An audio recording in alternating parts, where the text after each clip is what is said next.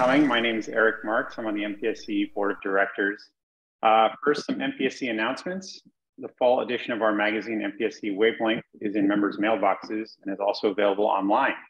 There's tons of great content in this issue, and you can also read the full magazine at mpse.org. At the MPSE store, you'll find all sorts of apparel such as mugs, water bottles, stationery, tote bags, and beach towels. Head to mpse.org/store to see which clothes and accessories best suit your style. On our MPSE YouTube channel, you'll find lots of great sound advice events from the past few years. Head there to learn more from the sound teams behind Mr. Robot, Better Call Saul, Metal Gear Solid, Halo Infinite, and much more. And thank you for coming to today's very special MPSE Sound Advice and Foley Roundtable event. I'd like to introduce your host for today's event, MPSE board member, Miguel Araujo. Miguel, please take it away. Thank you, Eric, and thank you everyone for joining us tonight. Before we get started, I'd like to just discuss the format for the event. We'll be devoting the first hour or so to a planned discussion, with the final 30 minutes opening up to your questions for you attending tonight. Throughout the event, please keep your mics muted and your cameras off. You can voice your questions through any time in the Zoom chat throughout the event. We will leave those till the questionnaire section at the end, the Q&A at the end of the event. I will be following those in the chat though as we go, so please feel free to keep adding those along the way. I'll do my best to get through all the questions, but if we don't, we will try to combine those that seem to be joining together.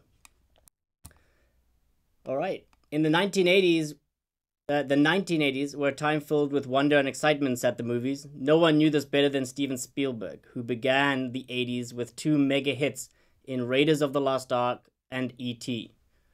In 1985, he produced another all-time classic, Back to the Future, directed by Robert Zemeckis. The film was a giant hit with audiences and critics alike, and went on to win one Academy Award for Best Sound Effects Editing. The two supervising sound editors of the film were Chuck Campbell and Bob Rutledge. Back to the Future is bustling with timeless, unforgettable moments that are ingrained in all of us. The DeLorean speeding towards 88 miles per hour. Doc hanging from the clock tower as he tries to reconnect cables. Marty riding through town on his skateboard. Biff bullying just about everybody. And Marty's hand disappearing while on stage at the Enchantment Under the Sea dance. I bet so many people who not only think this was the best movie of the 1980s, but it's their absolute favorite film of all time. But while this movie opened our hearts and our imaginations, bringing it to life was far from a smooth and easy process. To help us learn about how it all came together, I'm honored to be joined by key members of the sound team. Sound editors Scott Hecker and Sam Crutcher, Foley artist John Roesch and Ellen Heuer, and assistant ADR editor Glenn Morgan. Thank you for joining us. Great to be here. Thanks for having us. I didn't have that response written down. just follow the scripts in. Come on. I'll start with the question directed at Scott and Sam. The supervising sound editors who accepted the Academy Award for Back to the Future were Chuck Campbell and Bob Rutledge. Sam and Scott, you both worked directly with them. Can you help paint a picture of for us who they were and how they approached sound editorial for this film? Scott, take it away. Take the first stab at it, will you? Yeah. Originally, this film, by Bob Zemeckis, that was Chuck's client. And Chuck was ready to jump in and do it right after Romancing the Stone. Or no, it was right after that, right? I believe so. Yeah.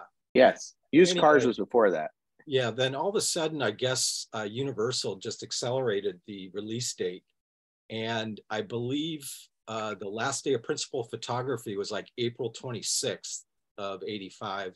And 2 months later, literally 2 months later, they had an answer print. And after that answer print, the movie was in theaters 10 days later on July 3rd.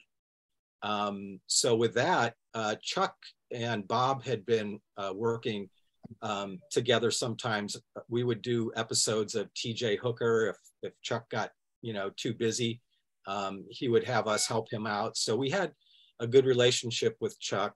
And so obviously when the push was on and the pressure was on, Chuck looked to Bob to take some of the weight off and contribute. So they shared credit on this and divvied the show up by responsibility. I just always knew Chuck, as a young, up and coming sound editor. He was the classiest guy, the ultimate diplomat of sound editors, if there ever was one, because we were a motley bunch. But Chuck was just super cool and super classy, cool as a cucumber, always just a wonderful gentleman and super creative.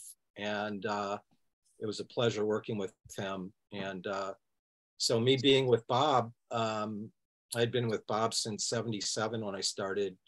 And so it was myself and John Larson, Harry Miller. I think that's about it from Blue Light. Dave Arnold was our assistant. And so we were responsible basically for the DeLorean, the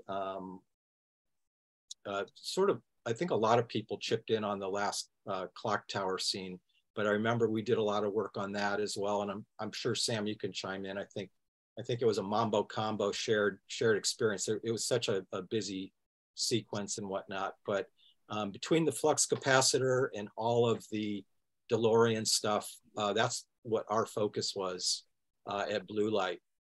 And so yeah, that's pretty much the scenario. Well, as you said, Chuck Campbell was a incredible gentleman, very gracious, generous. He had quite the stable of clients. He had not only Robert Zemeckis and Steven Spielberg, but Richard Donner and John Landis, among many other luminaries of that time period. I worked for Chuck and his company about 10 years and never had a weekend off, barely had a weekend off because he was always so busy. And the larger the film, the more compacted it was because they're always making changes and that accordion never moves. The release date is always solid and they're always making changes down to the last minute, which you talked about, with only 2 months to get the film done and to answer print in theaters.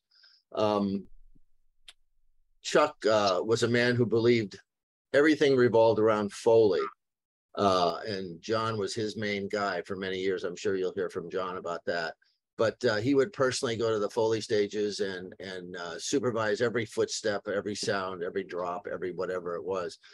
We had a lot of editors on that crew. Chuck's company, Hollywood Way Inc., was himself, Lou Adaman, Rick Franklin, and Dave Pettyjohn.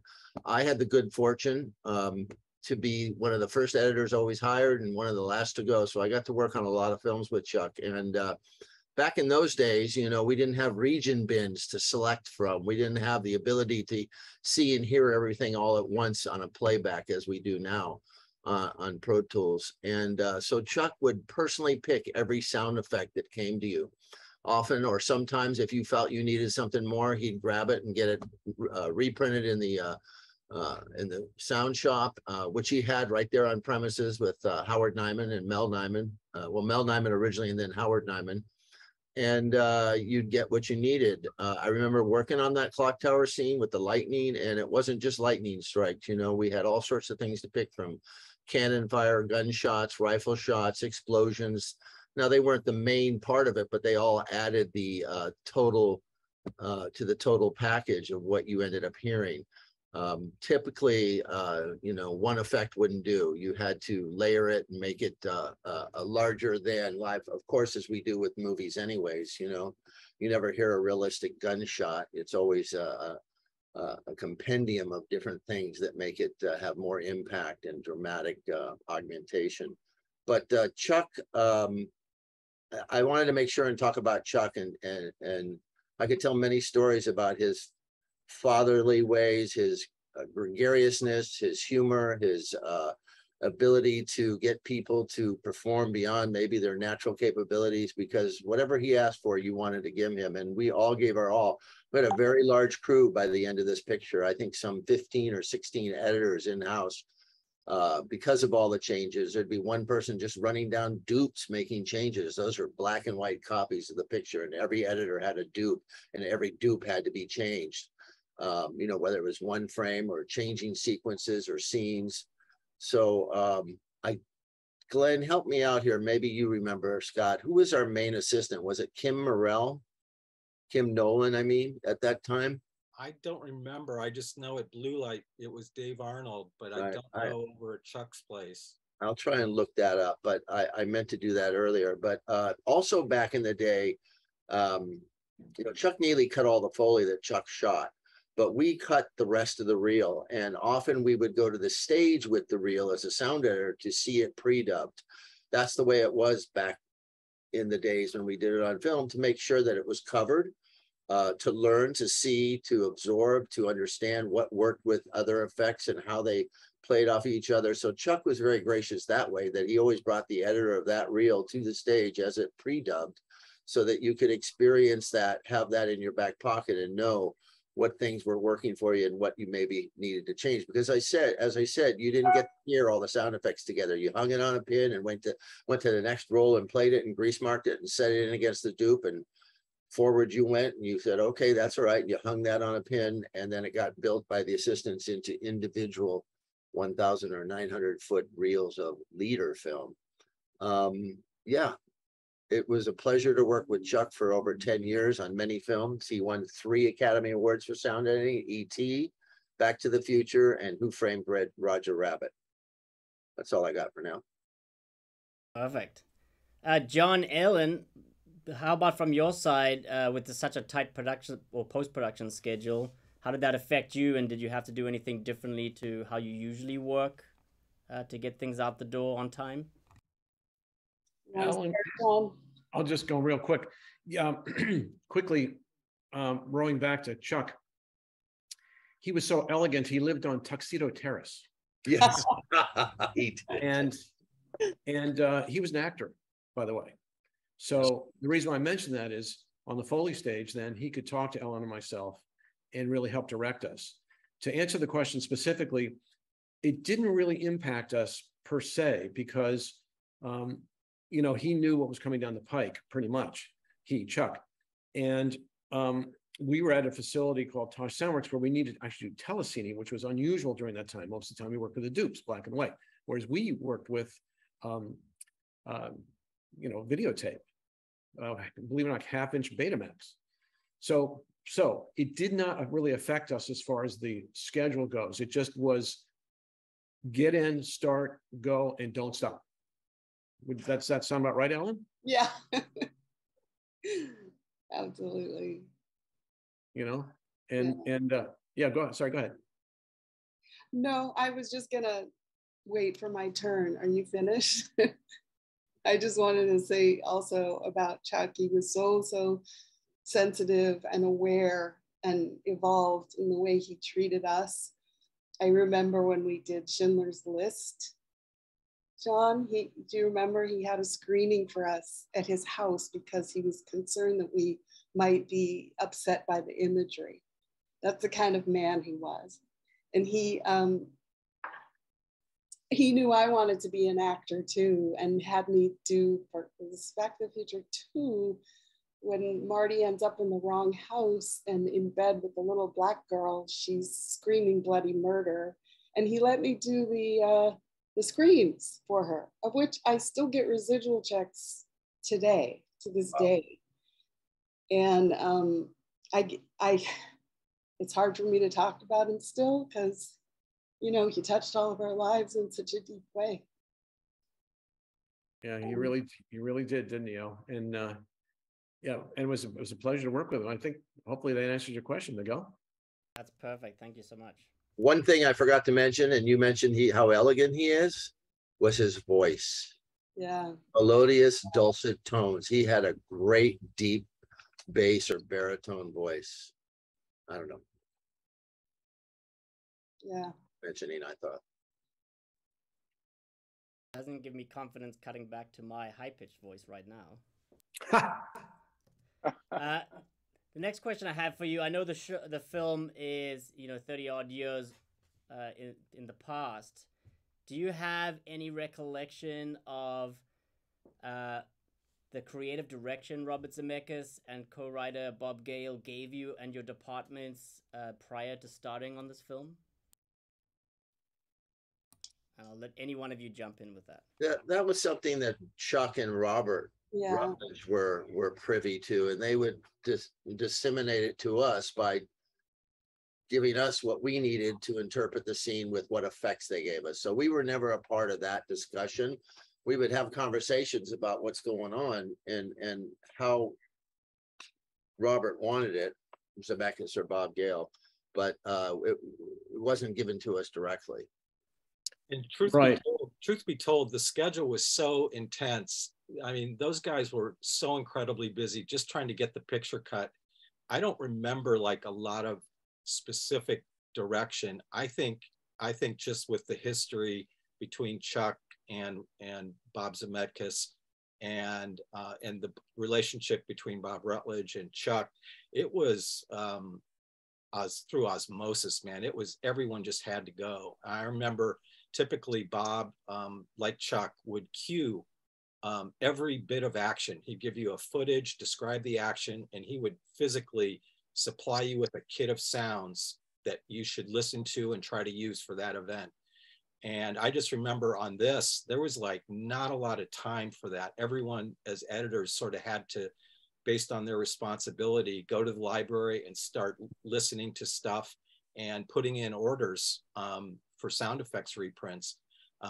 You know, back then, you know, nothing was instant access, random access like it is now, looking into a library, clicking on a sound, popping it into your Pro Tools session. I mean, you had to go to the master sound effects library and find the specific sounds that you wanted and listen to them, choose them, and actually make out a transfer order and mount each single sound together on a sound roll to where the transfer department would transfer all these sounds, and then the assistant would have to take time to break them all down for you and provide them to you in a sound effects kit, and then you could commence editing. So it was quite a process to actually get a sound effect in your hand to edit.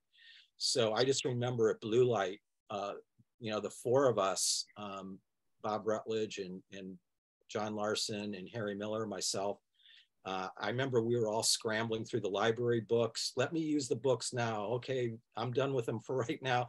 And then running up to the sound effects library, pulling masters, listening to stuff, putting our orders in. It was a mad scramble. And as far as the DeLorean, part of that stuff we got actually from Romancing the Stone, the little mule that was used in that film. So that little mule being the Jeep. Yeah, that right. souped up Ford Bronco. Right. Yeah, also, Scott, I just want to make sure that you mention, or I'll mention it for you, that the masters you're talking about were 35 millimeter, no VHS, no DAT, no other kind of media. 35 millimeter mag. Yep. Right. Yeah. Yep. One at a time. Yeah, and if we wanted to change the nature of a sound, we would have to do that in our transfer department. Like if we wanted a certain sound effect slowed down or sped up, we would have to delineate to the transfer person, this particular sound, I want sped up 10%, 25%, or slowed down accordingly. Sometimes we had a VSO machine, a vari-speed oscillator, to where we could vari-speed the pitch of certain sounds, but it was a very arduous process. But I mean, back then when you were doing it, you didn't think anything of it because there was no other way to do that. Yeah, just thinking about all the work. I mean, it's basically the difference between hand knitting a sweater and using a sewing machine to make a sweater.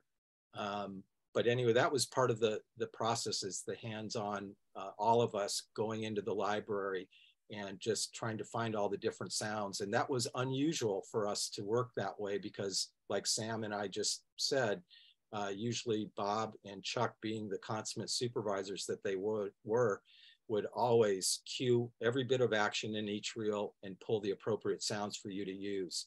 And in this case, some of that got done. I remember Bob pulling some sounds, but there's no way he couldn't have had the time to pull all the different sounds that that Well, needed to also, go. Scott, there were many shots that weren't there in the original form that we got the original dupes. A lot of the DeLorean stuff, the time transfer sequence and all that came later after it was being treated through special effects. And back then it was almost, you know, here's it's archaic compared to today, but it took sometimes days or a week to get a shot.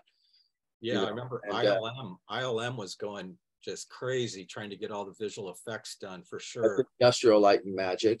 Yes, Right. yes. And It was created for Star Wars, by the way. that's right. Yeah. And so yeah, it was an incredible process. And you know what's weird is I remember cutting, I mean, just madly editing and creating sounds, but I don't remember a boatload of changes. And maybe it's just because I think at that point, I think they had sort of tried to lock off on the cut, but the only thing throwing the changes in were visual effects changes and whatnot. And, Sam, you mentioned sound editors going to the mixing stage to cover the reels that they cut. And some part of that was for good reason too, because if you got on the stage, the sound supervisor was there, in this case, Chuck and or Bob. But if they were mixing your material and an issue came up, they weren't familiar, necessarily with what you did. So it's like if they requested a change or needed something updated or made better or altered in any way, you were the one familiar with that reel and that material. So you go into the change room and fix it. And obviously with the stage being as expensive as it is and was, it was not a good thing to be in the change room. That was downtime basically for the demo stage. It better be good. You had to roll your dupe and the unit as fast as possible without it slipping the gain, slipping the synchronizer. It used to be that you had to take the film dupe off the projector with whatever units you were going to work on. Then somebody got smart and bought an extra set of dupes for the change room, so you didn't have to unload the projector and reload it. This is right around that time too.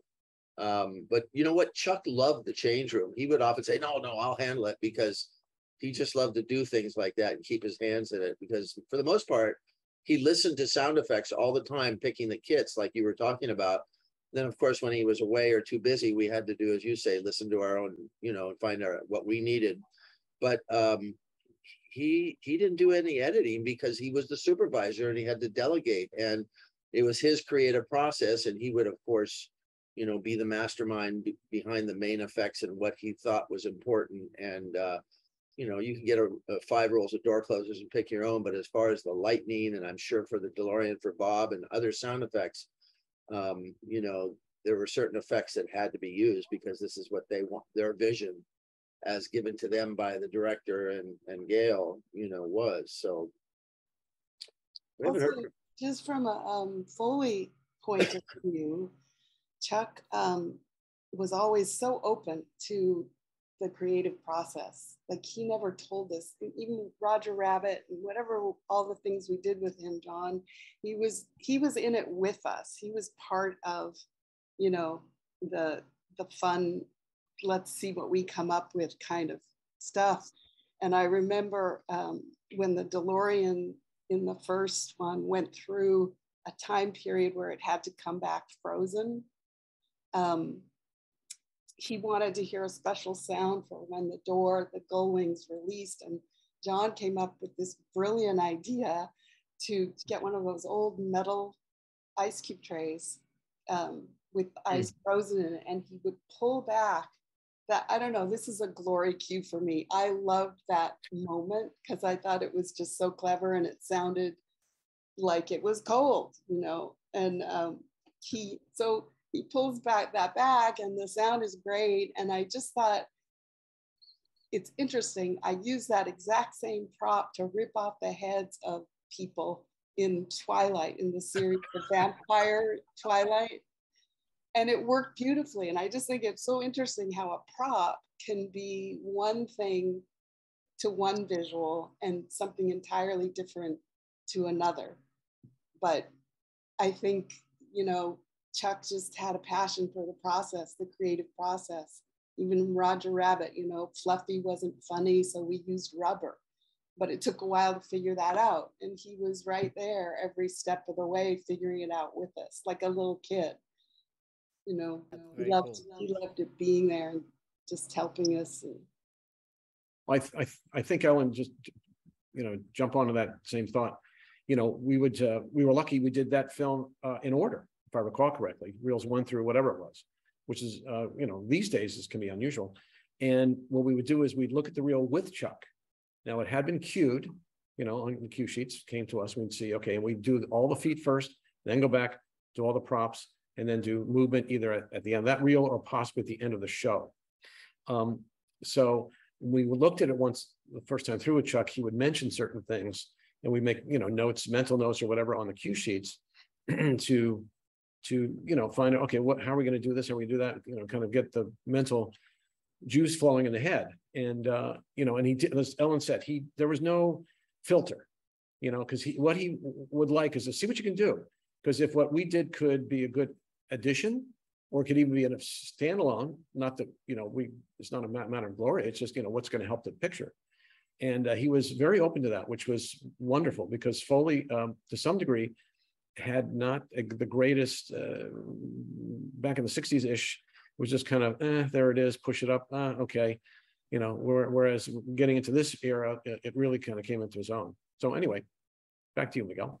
or over. No, that's perfect. Thank you. We've heard a little bit about everyone's side of this process of the film. I'd love to hear, Glenn, from your side. I imagine ADR couldn't have been any easier with this short time frame, trying to book talent, get everything cut in, and with all the changes, I'm sure there were different versions of things coming in. Well, I do want to kind of share in doing the words. I always learned dialogue in ADR is being referred to as the words. And in doing the words, we kind of treated it a lot like sound effects in itself, especially with all the cutting back and forth and also aging the actors and having the actors reperform some of their lines and as they jump back and forth in history. I do want to say that my experience in Back to the Future in the beginning was a very lax interpretation of when I arrived. I was fortunate to work with another supervisor on that show, Larry Singer. He was our ADR supervisor. And Larry Singer is just a dream to work with. And Larry and Chuck, as with many of his collaborative people, they were good friends. They were, besides working well together, they were very good friends. And they understand the challenges. And on this particular film, I will say to you, over my career, that was the first time I worked on a film that I never heard the word no. Art Rapola, the post supervisor, understood the dynamics of what was happening and the challenges. And so if we ever asked for anything and we explained to him why we needed it, it wasn't this long explanation. It was, okay, and we got it. And case in point, we had so much ADR on camera, off camera, FUTs, phone, back and forth, characters, that sometimes there's so much going on, you can actually either forget or there's overlaps. And as Scott had mentioned, the last place you want to be on the stage to fix things, or last place you want to be is in the change room fixing things, because it's so expensive by the hour. And taking that into mind, Larry called up Art Rapola and he said, look, it'd really be helpful for Bill Varney, who was the mixer, the head mixer, gaffer mixer for that show, if we were able to have a dub stage of our own and just let us pre-run our dialogue, our ADR, just to see that it's all blending back in and out. And he said, okay. So, you know, something like that is very unheard of, just to get a stage to preview your work, because as everyone has mentioned so far, there was no such thing as Pro Tools. You couldn't layer all this stuff in one area. We were limited to a moviola with one track. And so to have that luxury of sitting on the stage and being able to hear whether things were being clipped or cut off, it was a dream. It was a pleasure. Now, I was invited to be part of Back to the Future in November of 83 or 84. And Larry Singer had called and said, hey, kid, what are you doing in the spring? I got this little Spielberg film that you want to help me out on. And now I'm tickled that he would call Back to the Future a little Spielberg film. But when I arrived my first day, there was nothing to do except read the script. And even then, I had to read the script in the cutting room. I couldn't take it out in the lobby. I couldn't take it home. I had to read it there in the cutting room. And we sat for a week before a scene came on a core this round. We had a dupe and we had a track. And that was our, pardon? Guide track.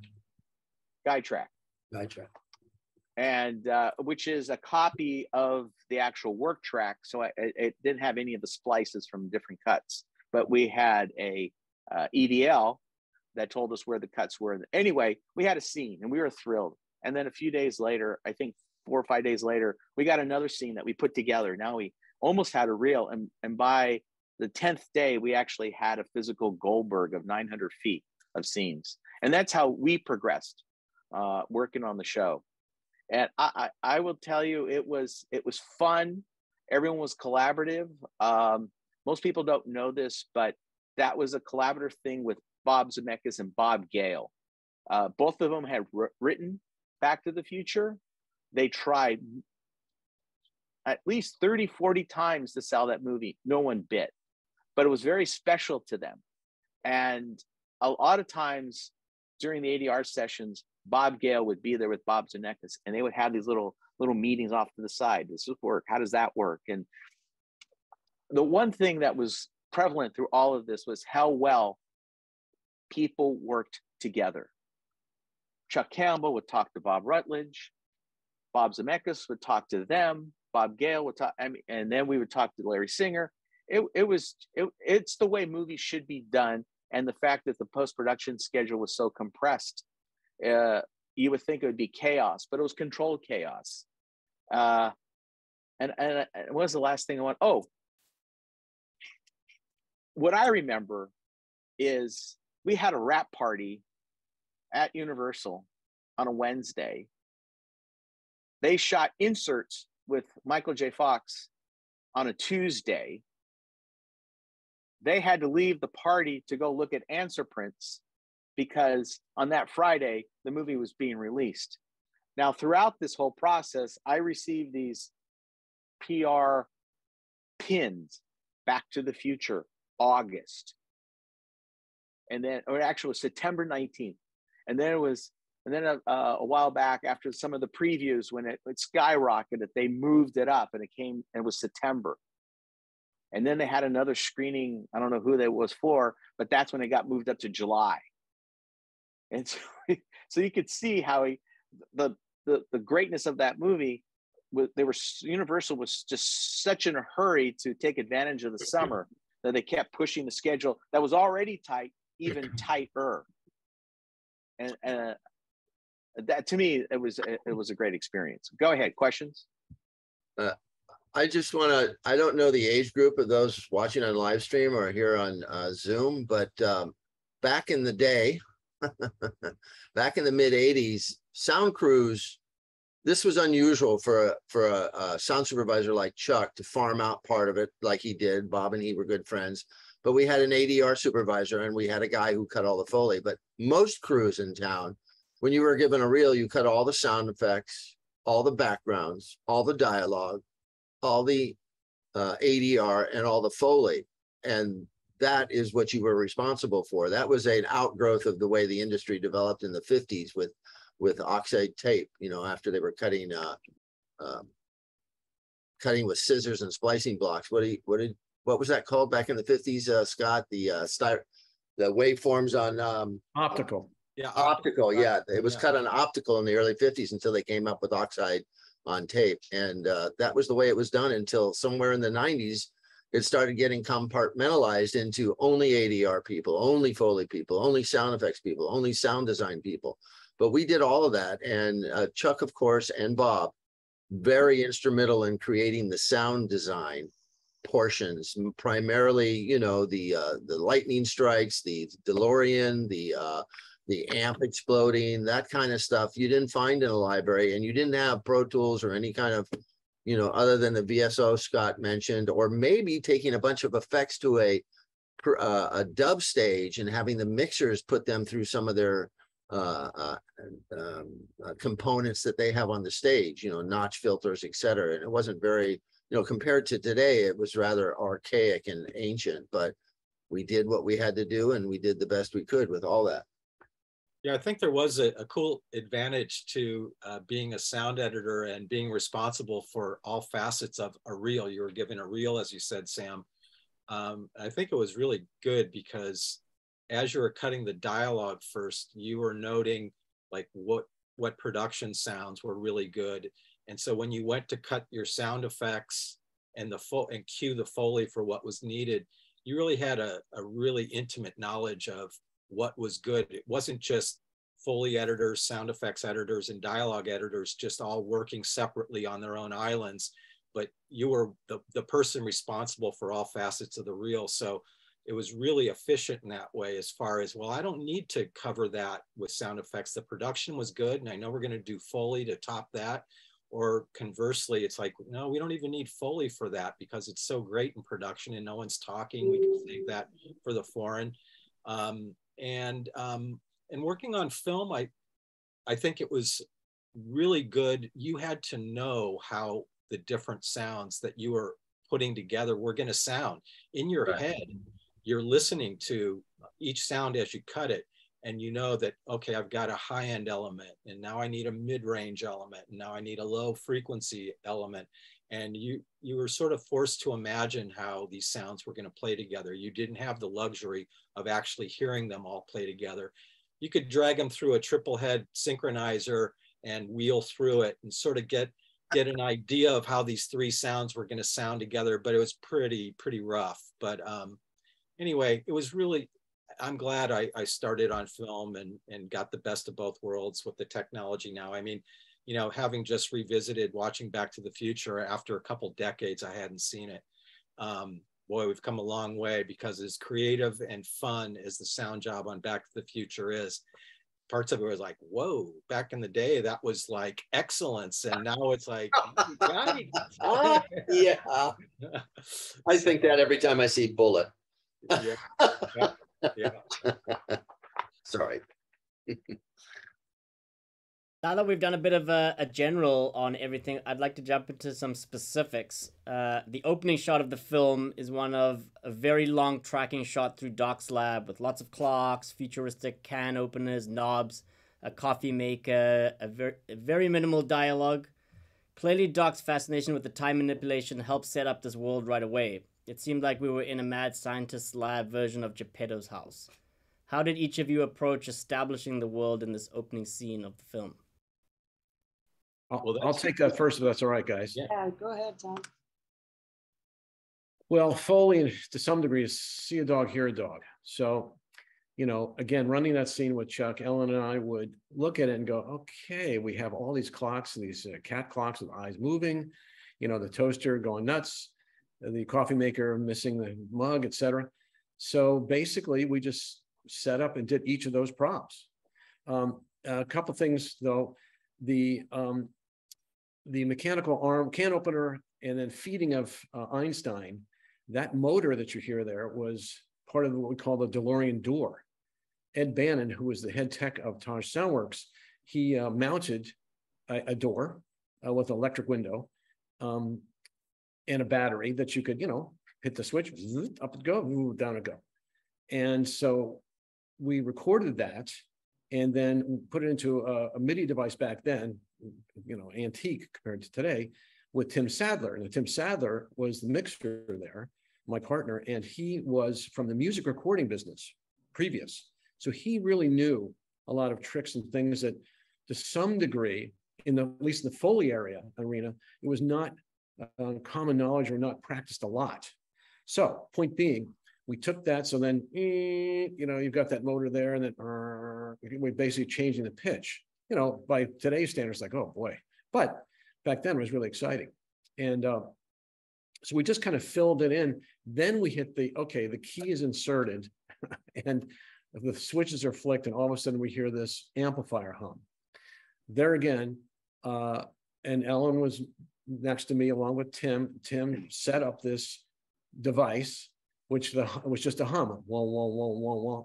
And he basically put it not on a fader per se, something along with Ed was a rotary dial. So we just all I do is like watch this picture and go wah, wah, wah, wah, wah, wah, wah, wah, wah, you know, and just that's how we got to that. And something that Sam might not know, Ed Bannon did actually explode a speaker for that film. Really? Yes, he did. I did not know that. Yes, he For did. the amp? Yeah, yes. When you know, because we see Marty, you know, pull back with the pick, you know, gleaming, and all of a sudden, right? That was a lot of effects too. I'm not trying to say it wasn't effects, No, but of course. Yeah. So, and that was kind of the wonderful uniqueness of it. Because again, we Foley can only do what we see, you know, or sometimes we're asked to do things off stage, like build a cabinet off stage, but that's an inside joke. Anyway, you know, and that's the one thing about, you know, Zemeckis and Spielberg, et cetera, those directors, producers, et cetera, that really have a vision. You know, you immediately got engaged in the picture, like, wow, what's the whole world. And last but not least, which we might touch on later too, of course, he's coming in on a skateboard. On a Foley stage, how long is the run that you can run a skateboard? Well, it's not going to be that long. So scratch your head, Ed said, hey, why don't we just build something where you have 3 trucks, you know, in a circle, so to speak. So basically you put something down like a Lazy Susan. And that's how the skateboard was born. Does that sound about right, Ellen? Yeah, I thought you had invented that process of continuous skating, which was, you know, I feel like just working at Taj and working under conditions like that with so many highly creative people collaborating was, now in retrospect, I see how amazing that time period was. You know, we kind of take it for granted after 40 years and 300 films later. You don't realize, I didn't until I started researching and kind of trying to jog my memory, how amazing of an opportunity that was. Like, that doesn't exist anymore. Supervisors don't sit on the stage. They don't guide you. They're not a part of it. It's just, you know, we just do it. And it's changed so much, but I miss the collaboration and, you know, coming up with things that we have no idea what we're going to do.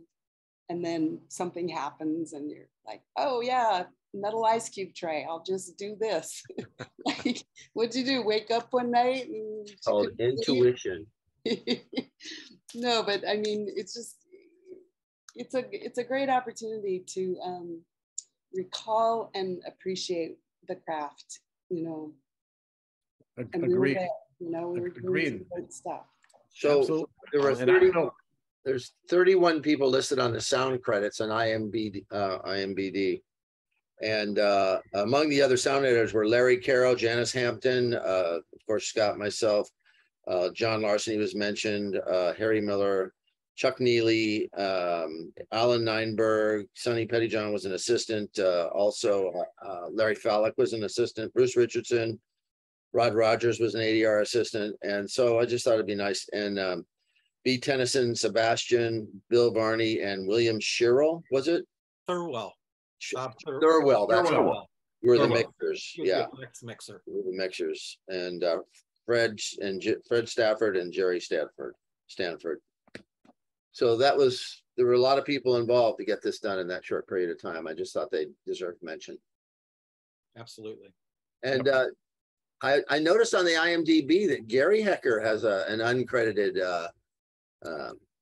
Yeah, you know, and he's also in the audience. Yeah, and also there was a sheet, an ad in the Variety right before the film was put out, and it listed everyone. I sent it to John and a couple other people. And yeah, there was quite a few other people, you know, that I didn't remember, but it took a village. Do you have that picture, Miguel? Could you post that? Did Eric give it to you? If Scott posts it, I could post that. Would you mind? Put it in the chat.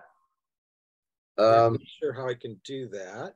Drag and drop, baby. Well, Scott can put it in the chat, but Miguel would have to post it. Don't have it immediately available. Right. But sorry about that. But Right. yeah, anyway, there was, Exactly. yeah, I was shocked, and obviously John and Ellen would know, but I was surprised I saw Kevin Bartnoff, Robin Harlan, Gary, Dan O'Connell, Joan Rowe. I don't know. Isabella. I think Joey Isabella, didn't he work on it some too? Joey Ippolito? Sabella. No, Bella. he might have, Al. He might have, Al. It was just really dependent. Yeah. Yeah, it was crazy. It was a list in the Variety. Apparently, they just listed everyone that was on the Back to the Future payrolls, people that had been paid to work on it. No matter if they worked on it, I guess, a day or two or whatever. Everyone seemed to get credit in that Variety ad on that day. So that was cool. Exactly. Even if you didn't get screen credit. And I just, this is just something else that you don't see anymore. Glenn has a background picture of a giant blow up of the back of his cast and crew jacket. Somebody else who showed did you show your code earlier? Scott. You still have it, Scott? Yeah. We back when I say back in the day in the 80s, we always got stuff at the end of the wrap parties. We got hats, we got coats, we got backpacks, we got all sorts of stuff. And that was a windbreaker they gave us at the end of the show. Yeah, that was awesome. And the wrap party at that Chinese restaurant up near Universal Studios was a gas. That was really, really a nice release after everyone had been just jamming for that long to get right. And they were very, very gracious to us. Bob Zemeckis and Spielberg, all the filmmakers, Bob Gale, everyone was really just so appreciative. Who was the picture editor? I do not recall. Artie Schmidt was the Art Smith. the main, but then there was Harry. I think he's listed in that too. I'm going to look right now. Harry. Arthur Schmidt, Karamitis. Harry Karamitis. There you go. Yeah. Harry, I think, was the second editor on that with Artie Schmidt. I believe what I have screen shared is the image we were just talking about. Okay. Little fun fact. While we're having a look at that, actually, John and Ellen, I had something that I would love to follow up on with you. You talked a bit about the skateboard and how it, has to sound longer than it can go. But besides just the actual length of it, the skateboard's such a fun element that Marty connects with his character. Is there something more to the skateboard sound that you guys played around with to help tell that part of the story and connect it to him? Well, the unfortunate answer is no. Basically it was just we had an actual skateboard for Marty putting his feet on it. At times he hit it and flip it up and catch it or whatever, or put it down, or it hit the plutonium, box at the opening scene. So those were, we used the practical skateboard, but for the actual rolling, no, that was just, again, think of it as kind of a glorified Lazy Susan.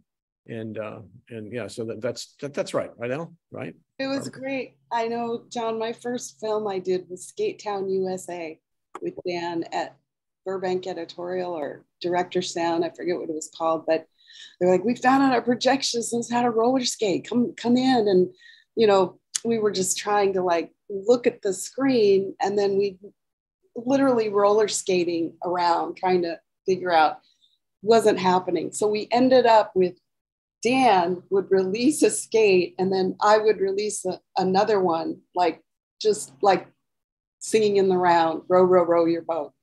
But it took us forever.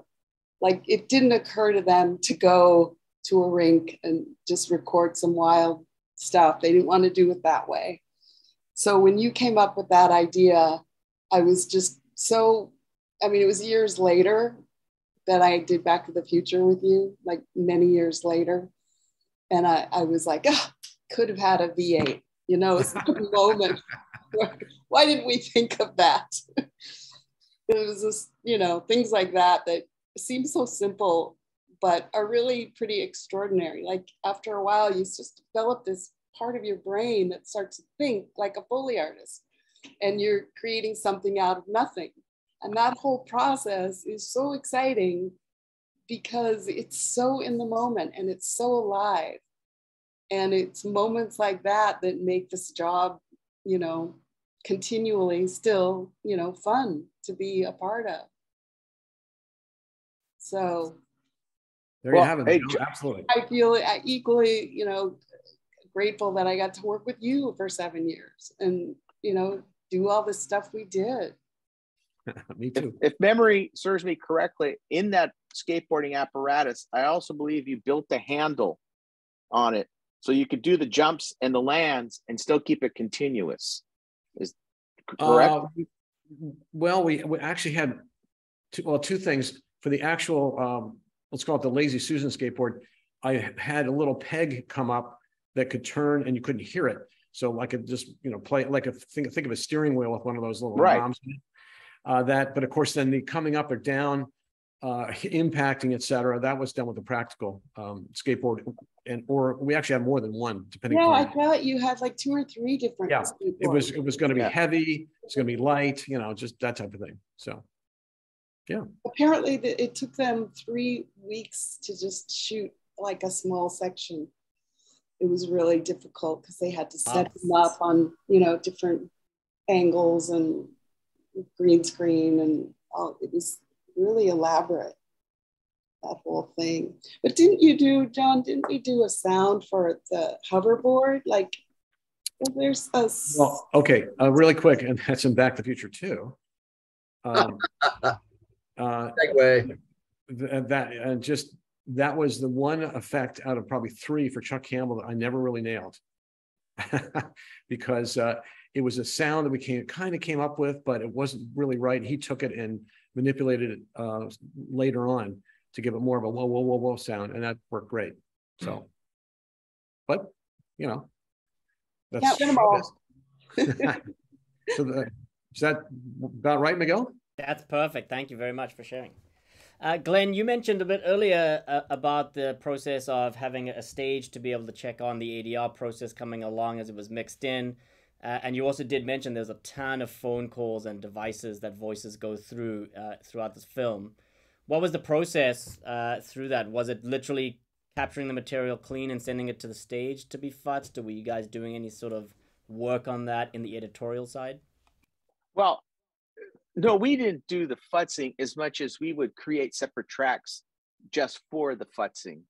But we had to make sure that the cross-cutting would be seamless and not choppy, not bumpy, not clippy. It's sometimes, well, not sometimes, but a lot of our job is to make you think you're hearing what you're thinking. And if you don't have any imperfections in it, then you've succeeded in giving the audience that perception.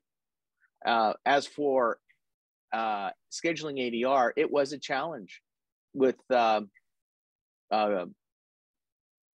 cast always shooting and us having that compressed schedule and working around when they were available. We were fortunate that a lot of the interiors were shot on the Universal lot, and we were able to do the ADR with Alan Hawley downstairs, which a lot of times it was within 50 yards from the set to the ADR stage to shoot that ADR. And then there'd be times we would go through, and for whatever reason, whether it be the wind with Doc Brown, or whether it be outside in the barn. I mean, there were things that come up that since we would have the opportunity that we would actually shoot some ADR, but I would say the recording of the dialogue was pretty good to begin with. It was just more of story content and story content and storytelling to make sure that the story is complicated in itself to keep it simple. It's nothing any more crazy than it is today, except we just had less time. Yeah, it's also really interesting where you have to be so careful with those crossover points from your futzes that we take for granted these days, going, oh yeah, just move the fade 1 frame left or right in a second and we fixed our problem. Well, have you been able to post that ad from Variety yet? Yes, it's in the chat of the Zoom Can't chat. you post it on the screen? I can do a share screen over here. Yeah, why don't you do a share screen? There you go. While you're doing that, a shout out to one of the sound editors who's in the crowd, Harry Miller. Yeah, Harry. I think We'll put it up on the Foley artist page too later. all right. I have another question here for Scott specifically.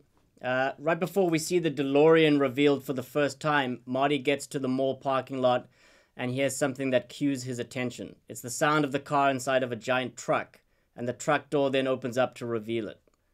What were you hoping to communicate about the DeLorean before we actually get to see it? Well, you hear the true nature of the power of it for sure, because like I said earlier, the source of those sounds primarily were from the Little Mule, which is a souped up Ford Bronco. I think it was recorded in 1982, but it's a real beefy, muscular sound. And so the sound that gets Marty's attention is a huge just engine rev. And that sort of just lights off that whole sequence when out of the car, we see the first time that we see the DeLorean. So yeah, it was just, you know, that's how dramatic a big engine rev off of a beefy vehicle can do the job. Awesome. Sticking with the DeLorean for a second, inside it, there's the all-important flux capacitor. What was your approach to creating the sound of this? I remember faintly, I remember Bob initially pulled some sounds, and then I worked on that as well. But, you know, when you see something that wild, you could sort of see the coursing of the electricity coursing through the flux capacitor visually. And so we wanted to come up with a cool, a vibrant electronic sound that sounded like it was moving and coursing. And so, you know, you just go to the library books, and we started just searching for different types of electric currents, electric pulse, and it was all based on search words, just like any sound effects search is. And so we came up with a good selection of different sounds for that. And then during the course of the film, the flux capacitor performs various functions with which we just supplemented different beeps and boops and just weird electronic, quirky electronic sounds. And I just remember just trying to go through and listen to the library and just to find the most unusual ones, just to give it the most personality. But yeah, there's a good fare of standard beeps and boops and electronic twirls and things like that. But we just wanted to give it a good, colorful personality unto itself. And I think throughout the film, you sort of get that feel that sort of like got its own little rhythm to itself. Very cool. Sam, this one's for you. I did see you stand up. Oh, you're sitting down again. Perfect. When Einstein, the dog, first time travels in the DeLorean, all we're left with as evidence is those fiery tire tracks. The fire continues for quite a bit as Doc and Marty talk about what just happened. Did you add any special flair to these fiery sounds to make them sound unique? I wish I could help you with that, but I didn't cut any of those. I think that was part of the DeLorean crew. Yeah, actually, that was my first assignment on the film because I answered it right. Yeah, initially Bob wanted to focus on the engine sounds for the DeLorean, and so he and then John Larson and Harry Miller helped Bob flesh out the DeLorean. There was just so much of that throughout the film. But Bob said, why don't you work on just exclusively, just to get going, you do all passing through the time barrier and come up with that sound. And so pretty much anytime, once we had established the sound, it was pretty much a repeat and repeat of those same elements. But it was fun coming up with, you know, the different, there was a lot of like electric arcing sounds and lightning and thunder. And, you know, I did the typical search of whooshes to go along with the electrical and lightning sounds as well. And the big flashes. And I believe we did record at Blue Light the sound of taking a plastic hefty trash bag and lighting it on fire. And it gives you a really cool, zippy, like very unusual sound. And that's one of the sounds that's in there. as it passes through the time barrier as well. With the residual, sort of the flames licking, like you said, we had sort of like some flamethrower effects and different fire effects that were laced in there. And yeah, for the life of me, it being 37 years ago, it's funny because a lot of this is just starting to come back to me. Yeah, that it was just a layering of those various electric, arcing, lightning, thunder, whooshes, the sound of the zipping, burning plastic sound, and then different residual fire effects as a natural trail off at the end of the event to give it a little pizzazz. So glad I handed that question off to you, Scott. Yeah, that was fun. It was a good start for me on the film, since, you know, it was sort of a standalone event. And then by the time I got done with that, then I started pitching in on the DeLorean, and was sort of responsible for, I just remember cutting a lot of skids and suspension bangs and bounces. And I think Bob and Harry Miller and John Larson focused a lot on the engine sounds and whatnot. And I was cutting like all the skids and associated other car sounds and things. And besides the actual little mule, the sound of the DeLorean was laced with a lot of different whines, like jet whines, different types of turbine whines. And I remember Bob, having worked on the original Star Wars, in our sound effects library, we had composite sounds of the land speeder and the TIE fighters in Star Wars. So in a couple of those dramatic scenes with the DeLorean flying by, trying to get up to 88 miles an hour, if you listen carefully, you'll hear a land speeder by or TIE fighter by sweetening in those areas, along with the different turbine whines. So it was a conglomeration of a lot of different fun sounds, just, you know, layering, as we always do as sound editors and sound designers. It's an amalgamation of a lot of cool different sounds. Very cool. Awesome. All right, Sam, I'm going to see if this one can come back to you. The clock tower is such an essential location to the story. How did you go about making the bells on the tower sound so big? Well, part of that was in mixing. I mean, all we could do is cut the basic elements. I was actually thinking that I should talk about the storm and the clock tower, because that is something I worked extensively on. There was the lightning, the winds, the sound of the ticking, the sound of the bells, all the various things, the lightning, the crashes, the electromagnetic pulses through the wires on the street. All that stuff was a huge endeavor by more than just myself. There were a number of editors that worked on that, but specifically I worked on winds and the lightning. And I think that Jerry Stanford and a couple others, I don't recall actually, to be honest with you, who worked on it, but there were 3 or 4 of us. But there were a lot of different winds that we would weave in and out. You know, we wouldn't just cut a track for 300 feet and say, okay, go ahead and mix it. We would roll in and out different levels and types of wind, depending on what you're seeing, when the lightning struck, what the clouds looked like. You know, basically the storm sort of roiled up, the windstorm and the lightning, and it came to a crescendo.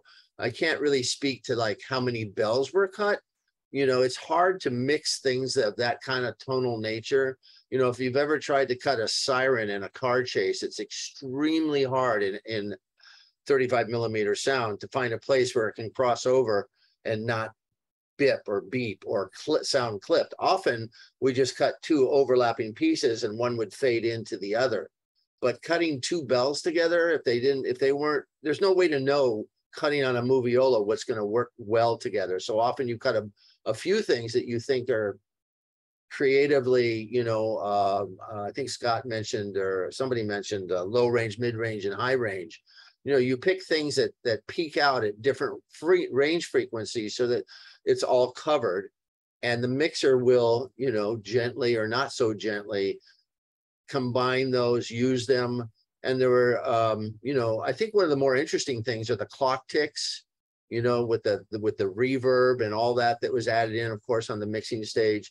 All you can do, we're baking a cake, we supply the ingredients, and you put it in the oven, the mix stage, and it comes out, voila, you know. But there has to be, you know, starting with the supervisor who selects the original sound effects, and then the editor who puts it together and visualizes or audioalizes what he thinks will work one piece at a time. Because remember, it's 35 millimeter and an old sound moviola. And then, as I said much earlier, you hang it on a pin and you go to the next sound effect.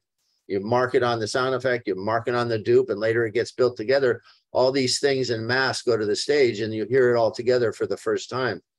So I can't be really explicit about what was used other than I worked on it. Like Scott said, 37 years ago, even seeing it again is like tremendous sounds, you know, but by today's standard, you know, it would probably be a little, if not majorly different, you know, in terms of, I don't know, the breadth and width of it, you know.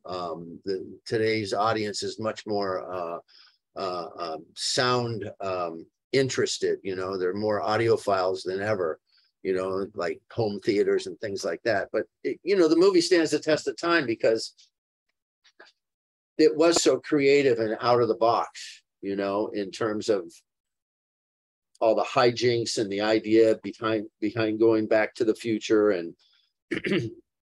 anyways, I digress. That's about all I can give you on that. That's perfect. Miguel, let me jump in for a second too and just mention something to Sam. You know, we cut to the close-up of the clock minute moving, right? You know, Chuck asked us to do something like that in the Foley stage. So we took a big breaker box, you know, for like, you know, 240 or whatever the heck it is. Nice. A circuit breaker or a big, you know, big box, you know, and just threw that thing. And we put it on top of we called the, well, this wood floor, which would act as a resonator to make it sound a little bigger and lower. And then Tim took it and flew it to a 1/4-inch machine and slowed it down and put it back in. So that was our contribution on that, just FYI. Did not know that. See, I wasn't there on the final mix, so. Yeah, anyway. Yeah, that's great, Jeff. Thanks. That's a nice Foley touch. That whole clock tower scene with all of the elements Sam has just mentioned, there was a lot of detail in there from everyone, I feel. John, do you have anything other in that sequence or that scene specifically you want to talk about with Foley? Well, we knew that it was going to be really noisy, you know, like the wind machine and the production, you know, was pretty crazy if I recall correctly. So, you know, anything had to be what we call OTT. You know, in Foley land, you know, Ellen and I working, we would say, okay, is this natural? Yeah, so it sounds just right. Or if it's over the top, OTT. So when Doc pulls it, pulls the cable and realizes it's stuck, you know, we took a huge piece of conduit and I can't remember if Ellen did it, she might have, and took a, you know, big piece of metal and, you know, and so we just tried to do things that were going to really get, again, be over the top so they play through. And, you know, the cracking of the, I think the lightning hit the tree, part of the tree, and it cracked. So we take from wood shingles and we put them really close to the mic in a certain way and pull them back together. Like, you know, we'd see it 1, 2, 3, go, and those would be really big. And again, they might be flown out to the 1/4-inch machine, slow down, whatever. Again, that was all, you know, the wonderment of Tim Sadler. So anything else, Ellen, you can think of there? I was really particularly interested when I listened back the other night to the wobbling sound of the cables, because that was a real challenge to get something that was over the top, that was going to be big enough and, you know, increase the drama of what was going on. And I thought I heard one of those, correct me if I'm wrong, but I thought we had one of those plastic toys with the coiling metal yeah, space phone. A space phone.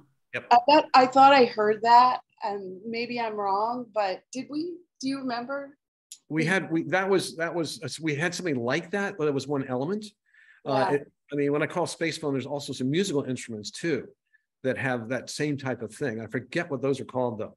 So, but that was definitely a part of it. Yeah, that's a good call, Al.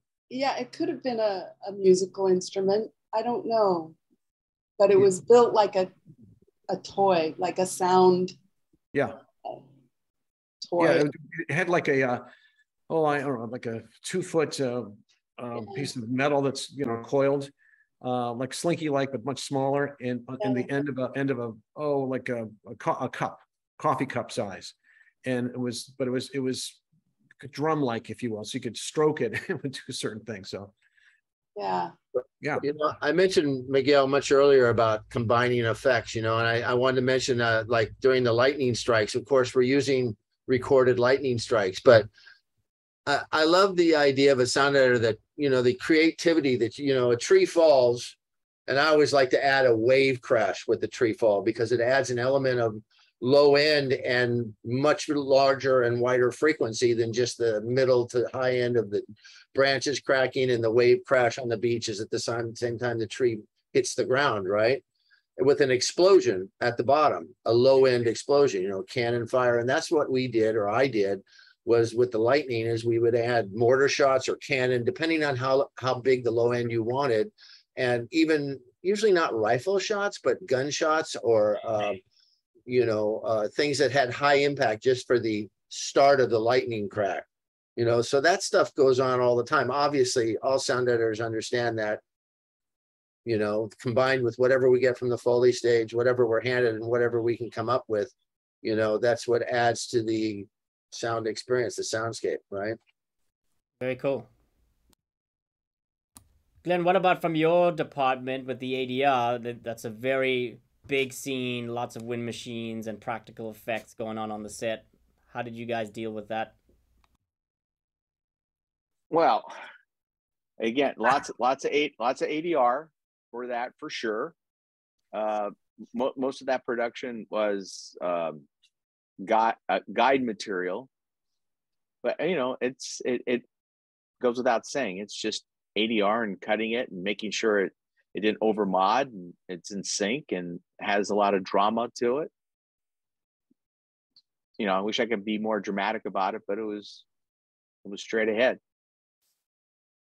fair enough. Perfect. Thank you.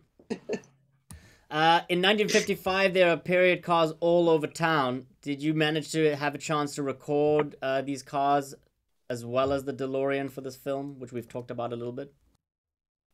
I think Chuck's crew covered all of the normal cars and things.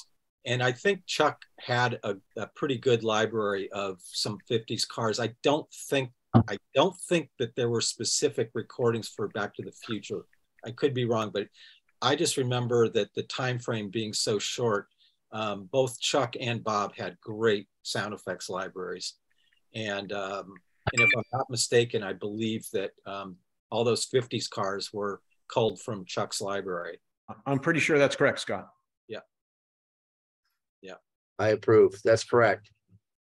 Crowds, cars, ambiances, all that stuff. All that wasn't specialized, you know, by the DeLorean crew. You know, Chuck and all the editors on our crew.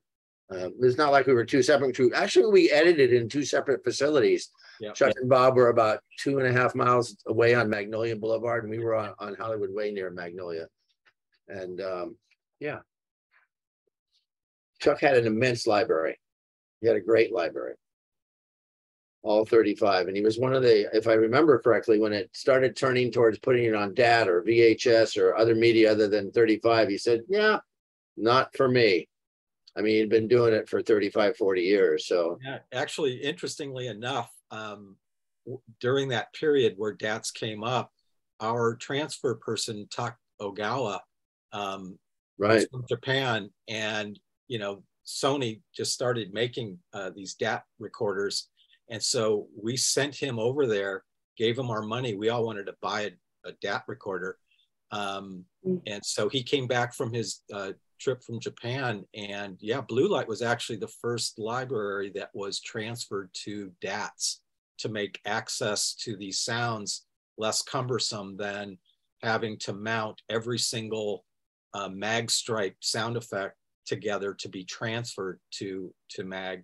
Wow. It was a pretty arduous process, but it was really cool. I remember mixing on a film after the library had been transferred to DAT, and I walked in the dub stage with the little DAT tape, which is like three inches wide. And I said, here are like, I forget how many sound effects I had on that one little DAT tape, but everyone was like, whoa, what is that? It's like crazy. But no, it changed things a lot. Being able to record to that digitally was a huge advance. And then obviously having your whole voluminous sound effects library transferred to DAT, and being able to carry your library around in a big briefcase, basically, ultimately is pretty trick. Yeah, that's awesome. Scott, I think this will be a question for you again with the DeLorean.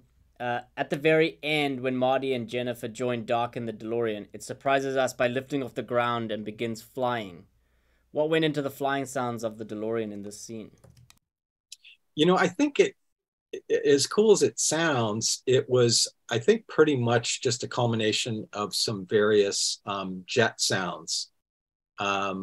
Some whooshes as it rose up into the air. There were some whooshes and some jet propulsive sounds and surges, along with the jet whines and turbine whines and whatnot.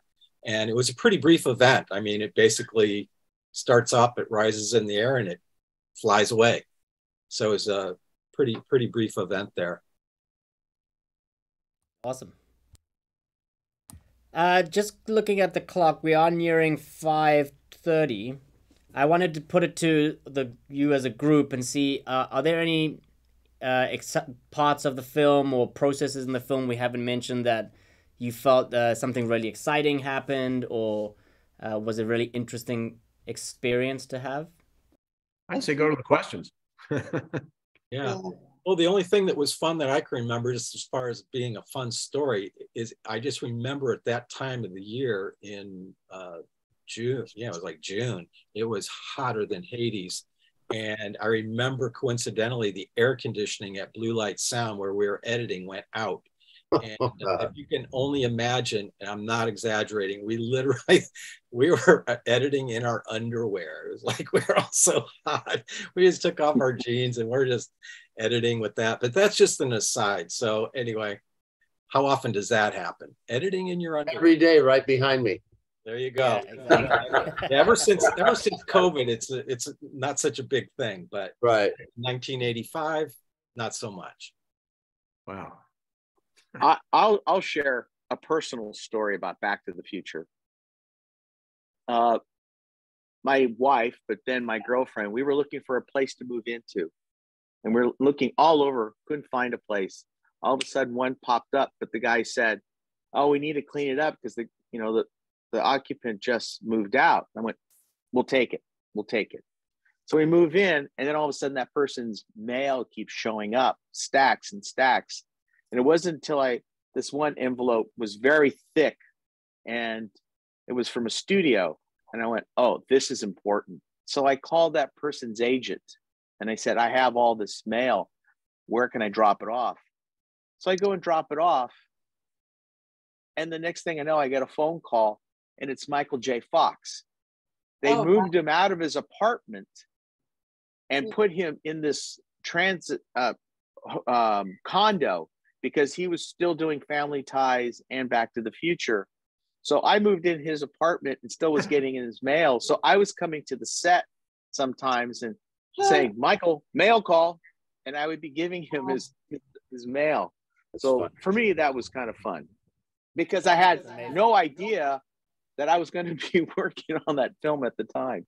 Oh, that's amazing. I love stories like that. synchronicity. Yeah. You know, are you going to go to questions? There's one in there for the Foley people. I was going to say I see some questions have been coming in. Those of you that have been holding off, feel free to start adding questions in to the chat now, and we will get to as many of them as we can. The Foley people. Thanks, Sam. I'm sorry. No. Like we're from another planet. No, well, he is from another planet today. I'm sorry for our Foley friends. You know, when I started, John, which was before you started, we walked our own Foley. I know that. Yeah. My dad was the sound editor, and he knew Jack Foley at Universal Studios. Yeah.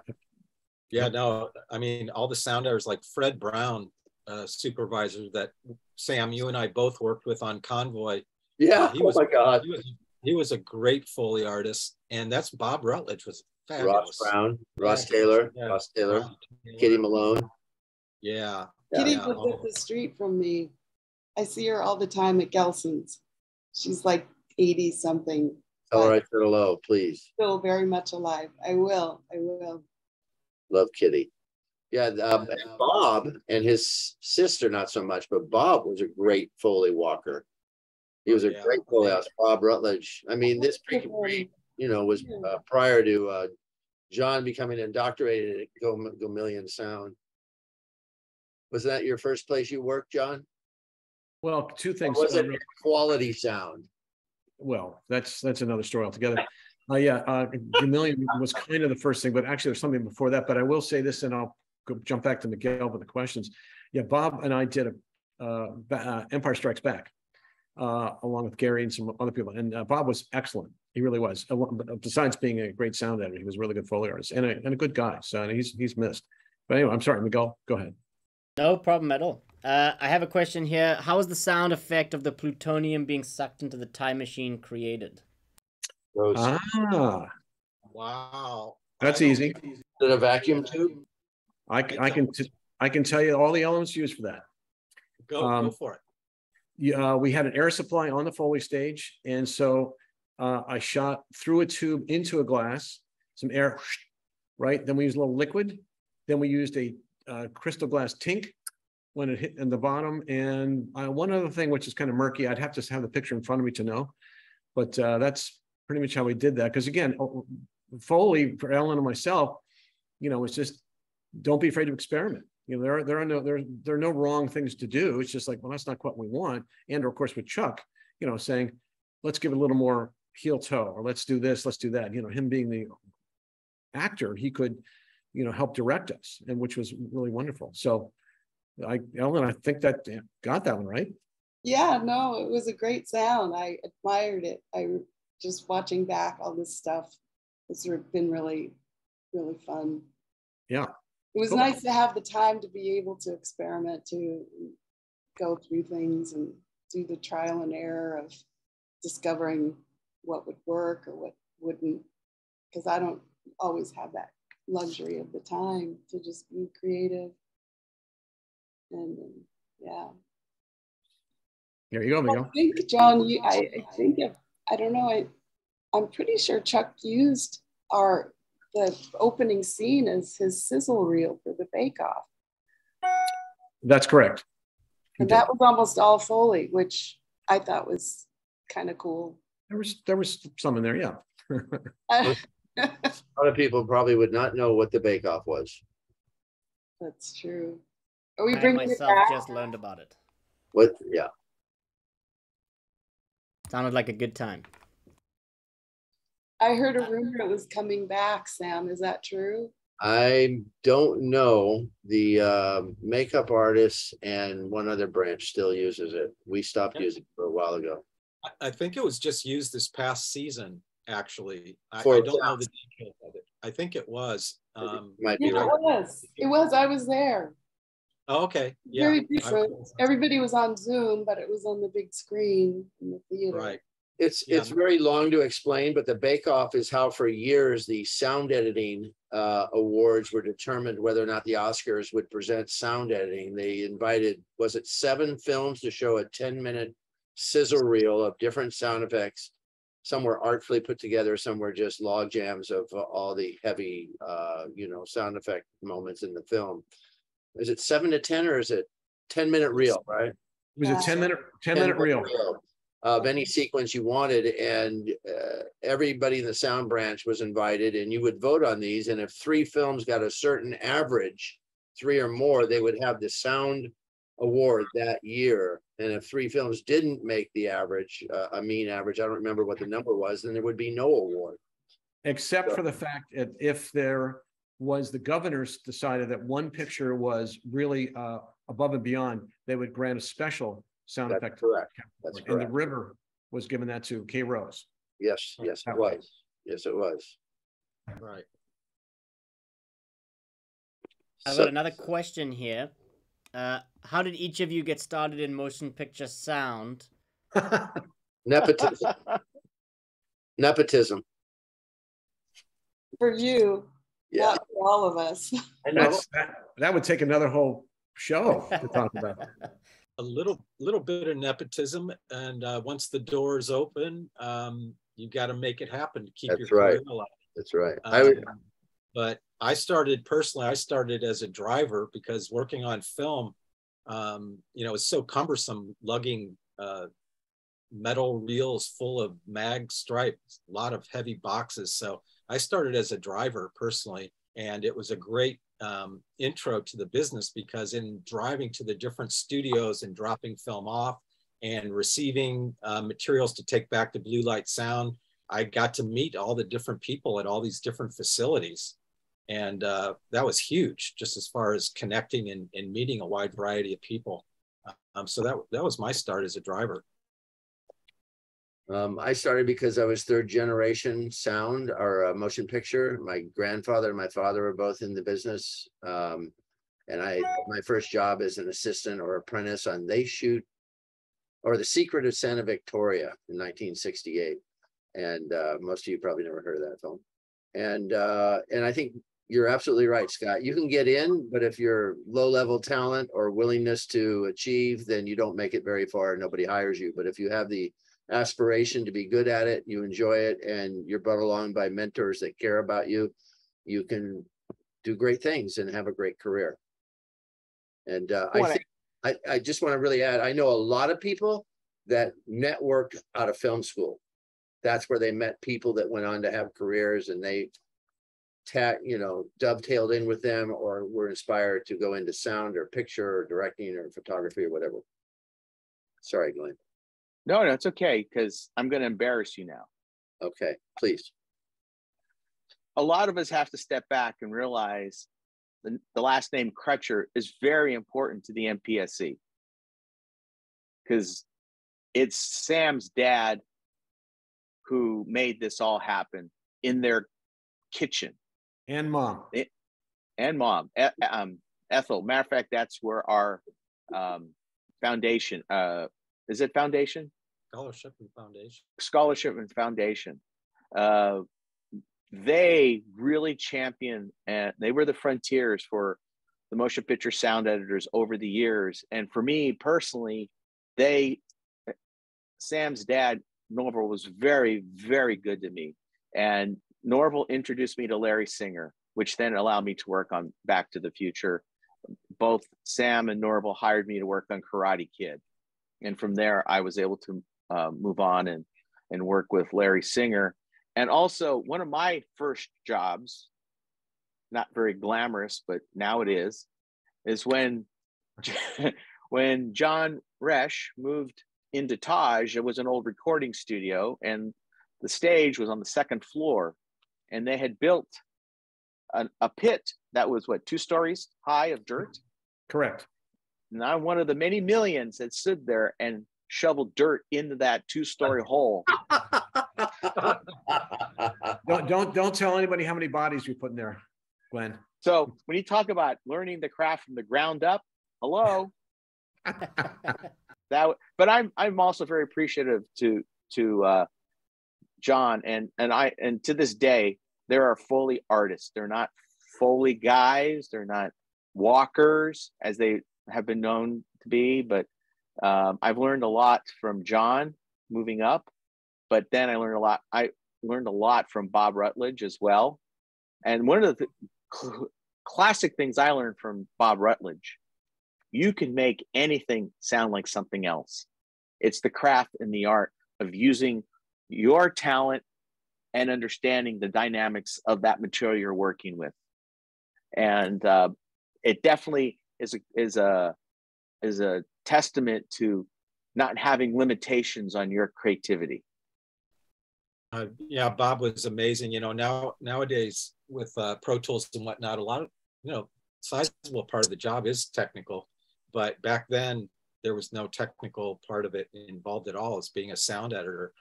And yeah, Bob was just wildly creative. And I think that's part of the reason why Chuck felt so confident turning over the DeLorean and passing through the time barrier. I think, you know, he just said, you know, it was a perfect fit to have Bob cover those elements. And personally, my career, I owe everything to Bob Rutledge. I learned everything from the ground up from Bob, and he was fabulously generous guy in many more ways than one. He always had open arms to help anyone, as Glenn mentioned. He was super, super supportive and just gracious all the way through. So props to Bob. Yeah. Don't forget funny. I said, don't forget funny. Sorry, Ellen. Oh yeah. No, it's okay. I just remembering him too. I worked with him on Table for Five and just a lot of stuff, and we just got along so great. And back then, it was really hard for a young, you know, girl in a man's world to feel comfortable. I always had, like, someone was always coming on to me, and I just wanted to be seen and known as a good Foley artist. And you are. But he was cool. Bob wasn't, he never went there with me. And I always appreciated that and liked working with him because of that. But as far as me, my start, I was a dance major and music minor at UCLA. So I had all this classical training as a musician. And Go Bruins. I wanted to be like the female Ian Anderson, playing flute on one leg and whatever. But I was humbled over time and was just doing, you know, choreographing stage plays for a local theater. And one night, Kim Fowler, who I'm sure you remember, John, and I remember her. You probably, yeah. So her and I became friends. Finian's Rainbow was the play, and she came in as an understudy. And I just was like, I'm so tired of being a poor dancer. She said, well, come and do this thing with me. Dancers are really good at it. You have an eye for memorizing choreography and timing and rhythm. And you just set the coffee cup down at the same time the actor does. And I was like, they're going to pay me how much? I can do that. I'll do it. And turns out the Burbank editorial, where she had introduced me to, they were doing this film, Skate Town USA. Our projection shows had a roller skate. Can you come in? And at the time, it was Pat Somerset and Jeff Bushelman. And they were wearing Coke spoons and, you know, vodka tonics and cocaine were their lunches. They didn't want to do Foley. They were doing it, little paper movement here, some footsteps, whatever, but they had no interest. So they were very eager to just pawn it off and Dan. And then it was just like, you know, all that jazz, you know, chapter 2, Kramer versus Kramer, Dune, the very first Dune. So I just was very lucky with timing and got in, and basically we just trained ourselves, and that, you know, I didn't have to sweep floors, or I didn't plan on this as an occupation, but as it turned out, I guess the universe decided this is what you're going to do. So I think it's interesting. Some people plan what they're going to do, and I never did. I just got lucky. But having said all that, dance and music was the perfect background, the perfect training, because there was no formal training, right? We just did it. We pioneered the sounds that everybody's using today. And I think they kind of take it for granted sometimes. But yeah, that's basically my story. John, back to you in the studio. Well, the weather is going to be sunny. No, mine, I just got lucky, honestly. And I can thank Gordon Ecker and Chuck Campbell. And then, of course, you, Hilda Hodges, Joan Rowe, and some other people. So I don't know really want to dwell on that right now, but it's been a wonderful ride, that's for sure. So. Awesome. Thank you, John. I'm going to finish it up with the last question here. And it's just about Robert Zemeckis' involvement with the sound editorial design process. How involved was he before getting to the final mix stage? It's hard to know because none of us, I'm assuming none of us did, went to the pre-production or the post-production meetings with him. This also answers the other question, how was it orchestrated? Who was the sound designer that was earlier in the chat? You know, Robert Zemeckis and Bob Gale delivered their vision to Chuck Campbell, and he's been doing this for a number of years. He will take that vision with his wherewithal, understanding, the ability to orchestrate all his editors into a formidable force of editorial knowledge and abilities, you know, and he disperses his insight and what he got from Robert Zemeckis to Bob Rutledge and his crew and to our crew. So who is the overall designer? Well, it's Bob Zemeckis, but it's left to Chuck Campbell to bring to him what he articulates verbally in a world of sound. So he can only think that he understands what he wants to hear. And this is very typical, I think, of a lot of directors I've spoken with or worked for or happened to be lucky enough to supervise a project for. They articulate what they think it might sound like or how it should be. And you deliver that as close as you can, but also you add to or augment with what you think works, not best, but better, or not better, but along with. Perhaps replacing it, perhaps only augmenting or supplementing. So it's a trickle down thing, you know, from Zemeckis to Chuck Campbell to Bob Rutledge to the rest of the editors. This is what we want. Let's see where we go with it. And then it all goes to the stage in a basket, all the cake mix, so to speak, where we're going to bake the cake on the stage. And then they decide together, you know, Robert Zemeckis and Bob Gale. I don't know if Bob was involved in the final dub or not, actually. But Robert Zemeckis is on the stage for the final mixes. Chuck is giving him what his best effort is. Behind him, all of us are supporting him with that best effort. So I think it's a trickle down and then a reboot up or a push forward to the stage, so to speak. And it gets delivered in a way that is acceptable and uncompromising, because a lot of energy and time and creativity over Chuck's career had led him to the place where he could command a crew or lead a crew of Foley artists, sound editors, ADR people, etc., to culminate in the final mix. Yeah, I think with this film being such a short turnaround, I think, you know, the trust that Bob Zemeckis had with Chuck weighed huge. And, you know, nowadays, you know, through the editorial process, you can do crash downs of sounds to send to the director and film editor to audition and listen to. But in that process, it was go. I mean, they just were hoping we could get done, let alone being critical. So, I mean, I think really Bob Zemeckis was only hearing sounds on the dub stage at the final mix stage. I actually spoke with Bruce Richardson briefly this week, and he relayed a funny story that he remembered, saying that apparently Bob Zemeckis, of all the sounds in the film to pick on, I think it was like some offstage dog bark or some innocuous sound effect. And he said to Chuck, I don't really care for that dog bark. And I forget if it was a dog bark, but I'll just say for now, I don't really care for that particular dog bark. Can't you change it to like a German Shepherd? And Chuck's like, you know what? We've got so many bigger fish to fry, Bob. That dog's staying in the movie. You know? And so it's like, we got to go get this thing done. If that's your biggest worry is the offstage dog bark, we're doing damn well. So I thought that was a funny story to hear.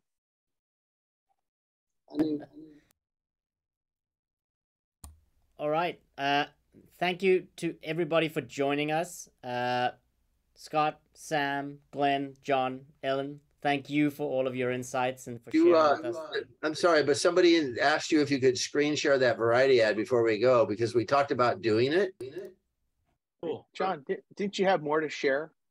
Me? Yes. Well, Miguel is now the time. Yes, John, you can go for it. All right. Well, first and foremost, Scott, of course, thank you to Eric and then you, Miguel, for picking up, because Eric had a wonderful thing happen. So, which I won't mention because it's a very personal thing, but a wonderful thing. And of course, Scott, Sammy, my heart soars like a hawk, Glenn, and of course, Ellen, my partner. I'm going to give an unabashed advertisement now because I'll be retiring next year. So I'm going to be starting a new chapter where I, along with my partners, Charles Kohlmeyer and Chris Hanslick, have created Audible Bandwidth Productions, and that will be my main focus. We will create film and television shows, offer Foley stage consulting, design, and education. And through my agent, Molly Plotkin and Molly Plotkin Productions, I could be engaged for team building events and speaking engagements for any appropriate venue anywhere in the world. So look for more information later this year. And I'm only doing that because I guess I'm not retiring. I'm just going to another chapter, but it's Congratulations, Don. Thank Don, you. that's amazing. You've been a wonderful friend for many years. I treasure all the moments that we worked together and have just bumped elbows, brushed shoulders, et cetera, in the industry. You've been a true friend. Indeed, Absolutely. as you all have to me, for sure. This has been great. We should do it more often. Thanks, Miguel, for hosting. Scott, Glenn, great. Ellen, great to see you all. Love you guys. Thank you guys. I was Appreciate it. Hey, John, you're Yes, going to sir. leave some very large gaffer tape shoes to fill. They'll be well taken care of at Skywalker, I can tell you that. Thanks everybody in the chat for all your comments. I'm sorry we couldn't get to all the questions. And Miguel, thank you for sure. Yeah, thanks, Miguel. Appreciate And it. Eric. Great Great stuff. chatting with all of you. Hey, Hey, Eric, look at hi, Dad. you have anything to announce, Eric? Well, nothing for me, but Miguel, thank you so much for hosting such a great event. Thank you all for coming and for all your stories. And I just want to add one thing. For anyone out there interested in learning more about Scott Hecker, there will be an article coming in the next issue of MPSE Wavelength. It'll be the cover article. Very Nice. excited for you all to learn more about Scott and his career. That was fun to put together. Thanks, Eric. I appreciate it. Yeah, it was wonderful to hear all your stories. I can't wait for everyone else to hear them as well, outside of just this project. But really appreciate it. Thank you all so much for coming tonight, and see everyone at the next MPSE Sound Device event. Got it. Thank you. Bye, everybody. Thanks, Take Miguel. care. Guys. We're at the Bye. picnic. Everybody.